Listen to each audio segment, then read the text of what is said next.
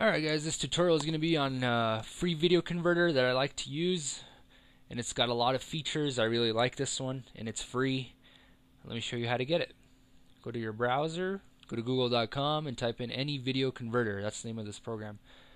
Click on this first link here, and here it is. It's called Any Video Converter. Let's get the freeware version. They also have an ultimate one for that much, but I think the freeware one has everything already. I don't know why you need more. So click on free download here, save file. It's 28 megabits. It's going to take a little while to download, so I'll get back to you guys as soon as this is done. Alright, so it's done downloading. Now let's open it. Run. Let's minimize this. If you get a security message, say yes. Choose your language and hit OK. Mine's English. Click next. I accept. Next.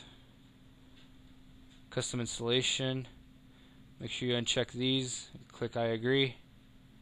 Go to next. Next. Create a desktop icon. Next. Click on install.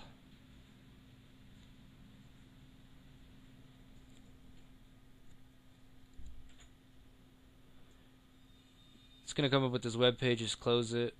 Minimize this. Then click on launch. Click finish.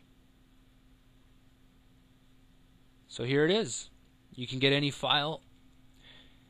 And so right here where it says add, that's the input. That's where you put them in. Click add and you go look for it. Output right here, you could choose Apple, Sony, Microsoft products, Android mobile phones. I mean, you could do all kinds of stuff. And make sure to look through all this. It's really cool. I'm going to do video files. My favorite is MPEG-1.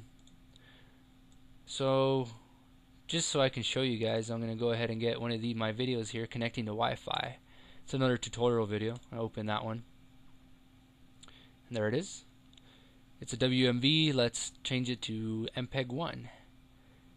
And then you click right here and convert now. And it'll convert to whatever you want.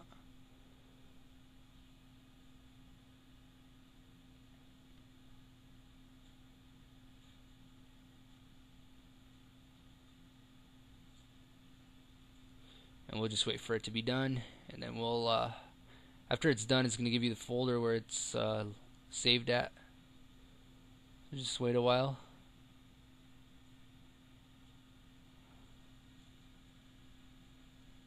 It's almost there. 80%, 90%, and 100. So it's going to tell you all this right here. Just ignore that and just click here on Open Output Folder. And there we have. There's my MPEG video. Let's play it. Let's make sure it works.